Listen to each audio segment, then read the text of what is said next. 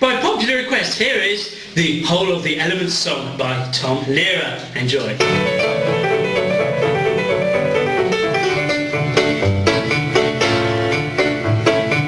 There's antimony, arsenic, aluminium, selenium, and hydrogen, and oxygen, and nitrogen, and rhenium, and nickel, neodymium, neptunium, germanium, and iron, americium, ruthenium, uranium, europium, zirconium, lutetium, vanadium, and lanthanum, and osmium, and astatine, and radium, and gold, platinum, and indium, and gallium, and iodine, and thorium, and thulium, and thallium.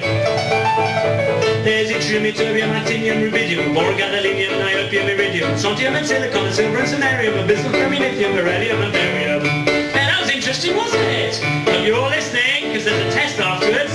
Okay, here we go. There's holmium, and helium, and hafnium, and erbium, phosphorus, francium, and fluorine, and terbium, magnesium, mercury, molybdenum, magnesium, dysprosium, and scadium, and cesium, and cesium, and lead, praseodymium, platinum, plutonium, palladium, promethium, potassium, polonium, tantalum, technetium, titanium, tellurium, and cadmium, and calcium, and chromium, and curium.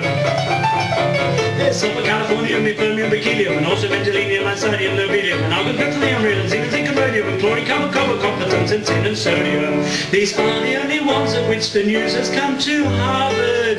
There may be many others, but they haven't been described.